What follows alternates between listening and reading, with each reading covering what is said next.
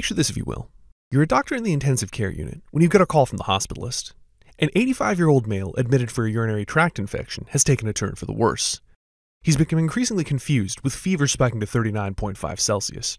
His blood pressure, despite adequate administration of fluids, is 70/45, and you suspect that his urinary tract infection is causing him to go into septic shock. You speak to his daughter who's at the bedside about the need to start a norepinephrine drip to improve his blood pressure. In the process of informed decision-making, you inform her that one of the risks of starting vasopressors is the potential to cause ischemia and necrosis to the fingers, toes, and bowel. Somewhat alarmed, she asks you why you would give him a medication that can cause ischemia when his blood pressure is already too low to begin with. Thinking back to physiology, you consider your answer carefully. Welcome to another section on cardiovascular physiology, this time on local autoregulation. While the relationship may not be obvious, this section derives heavily from your understanding of resistance, pressure, and flow, basic principles of fluid dynamics that you should understand thoroughly before going over this section. By the end of this episode, you'll be able to 1. List the organs most capable of increasing vasodilation based on their metabolic need, identify important molecular mediators of vasodilation, and explain the physiology of how these increase local blood flow. 2. Identify the most important molecular mediator of pulmonary vascular autoregulation and explain its role in optimizing pulmonary function. 3. Describe the stimulus and vascular response in the renal myogenic and tuboglomerular feedback. And 4. Identify the most important mediator of cutaneous vascular autoregulation and explain the purpose of this response. We often simplify our view of the cardiovascular system by depicting it as a simple circuit diagram, with all the arterioles and all the vascular beds combined and represented by a total peripheral resistance. By Ohm's law, the total peripheral resistance helps determine the rate of blood flow out of the heart, or the cardiac output. And this allows people to make broad generalizations about the cardiac output based on the total peripheral resistance. For example, vasoactive substances like norepinephrine and angiotensin that increase the total peripheral resistance in an attempt to increase the blood pressure will correspondingly decrease the cardiac output. But what this bird's eye view doesn't capture is how different vascular beds respond differently to the signals of vasoactive substances. The heart and brain, for example, are extremely metabolically active organs. Not only that, it's also crucial that their metabolic demand be met at all times, as even a temporary loss of perfusion to these organs can make bad things happen. So, even if the majority of the body's vasculature is under the influences of systemic vasoconstrictors, the heart and brain are able to override systemic signaling if their perfusion needs aren't being met, and correspondingly, vasodilate their capillary beds in times of metabolic need. The end result is that blood, taking the path of least resistance, routes preferentially into the capillary beds of the heart and brain to maintain the high rates of blood flow required by these organs, even though, as we said before, the overall cardiac output is in fact decreased. The skeletal muscle also knows this trick to some extent. It's not a vital organ, but during strenuous activity, it requires a humongous blood supply, up to a whopping 80% of the cardiac output. So it's also able to increase its blood supply based on metabolic need. But since it's not a vital organ, it's only able to do this during exercise.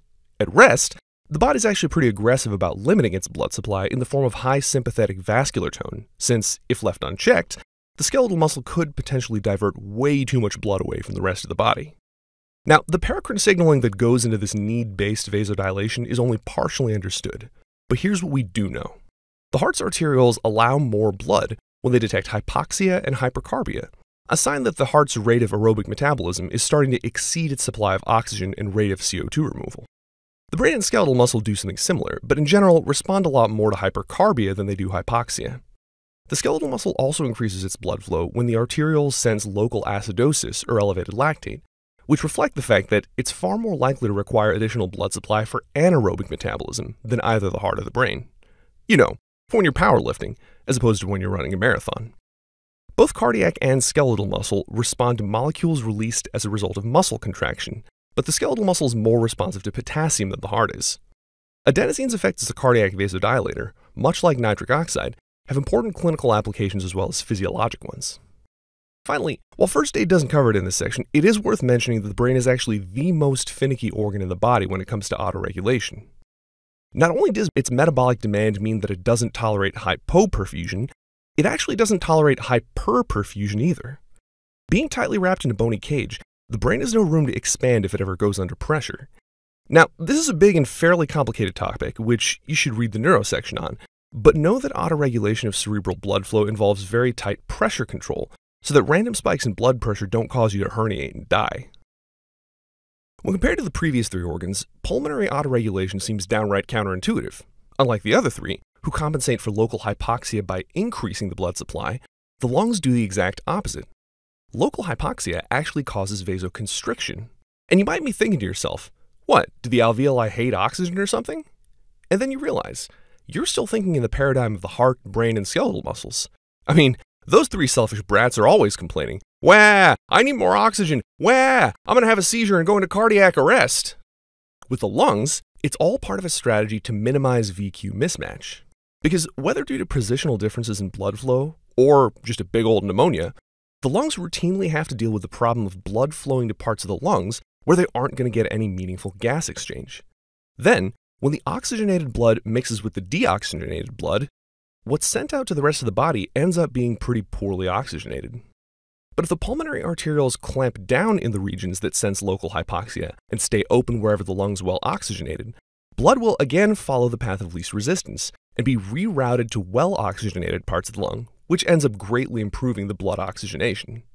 Thanks for taking one for the team, lungs.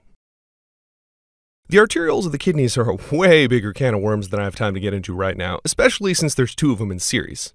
But since this section is about autoregulation of blood flow to each organ, we're going to pretend that this second resistor here doesn't exist for the time being. You can learn all about it in the section on filtration in renal physiology, which, coincidentally, I also teach. Renal autoregulation, much like pulmonary autoregulation, is all about optimizing flow to the organ so that blood can be processed properly under a wide range of conditions. In the case of the kidney, it has to maintain even perfusion under a wide range of blood pressures, because no matter whether you're dehydrated or having a hypertensive crisis, your kidneys must do their job consistently to maintain your blood chemistry within a narrow margin of acceptable homeostasis. Now, there's two mechanisms for this. The first one is called the myogenic reflex, and it's pretty intuitive. If the afferent arteriole is hit with a spike in blood pressure, it reflectively constricts, making sure that the pressure in the capillary bed doesn't also spike and increase filtration inappropriately. As it turns out, all arterioles do this to one extent or another. The second one is a little bit more involved. Tubuloglomerular feedback is where the afferent arteriole vasodilates when it senses decreased renal tubular flow. Physiologically, this usually happens during states of hypotension or hypovolemia, where blood flow to the kidney decreases, along with flow to the rest of the body, which would ordinarily decrease the amount of filtration into the renal tubular system as well. Now, the nephron is shaped in such a way that after it gets done with all its fun loop-de-loop action, it actually circles back and plants itself right in the crotch of those two renal arterioles. That crotchal region of the distal tubule is surrounded by these busybody cells collectively known as the Macula Densa, whose sole purpose it is to monitor for drops in renal tubular flow by the sodium concentration. When it senses a drop in renal tubular flow, it immediately complains to the afferent arteriole using prostaglandins and nitric oxide, causing the afferent arteriole to dilate and increase blood flow to the glomerulus. Finally, cutaneous autoregulation exists primarily for the purpose of thermoregulation. Because we're human beings and not, lizards, we generate a lot of heat and are in general significantly warmer than our surrounding environment. We're also constantly losing the heat we generate through our skin in the form of infrared radiation and the evaporation of sweat. As endotherms, we're personally responsible for balancing the heat we generate with the heat we lose, so that we stay at a nice toasty 36 to 38 Celsius. From the endocrine side, we can regulate our heat production, but in the short term, the most important thing we can do is to increase or decrease our cutaneous heat loss. When our bodies get cold, local sympathetic signaling causes vasoconstriction. Blood gets routed internally rather than on the surface of the skin, where it'll lose heat to the external environment, and in doing so, keeps the heat we generate within us. And that covers the basics of autoregulation in the special capillary beds. One final word of wisdom. Autoregulation isn't just localized to the capillary beds we went over today. Virtually every single capillary bed has the ability to autoregulate based on need and myogenic feedback to some extent or another. But autoregulation in the capillary beds we went over today is a much more potent determinant of blood flow than in most. And now, my friends, I think it's time to review what you know with a flash quiz. Thinking back to our case from the introduction, you consider how to answer this question. How does the administration of norepinephrine, a systemic vasopressor, to a hypotensive patient result in increased blood flow to vital organs, but decreased blood flow to the extremities and bowel?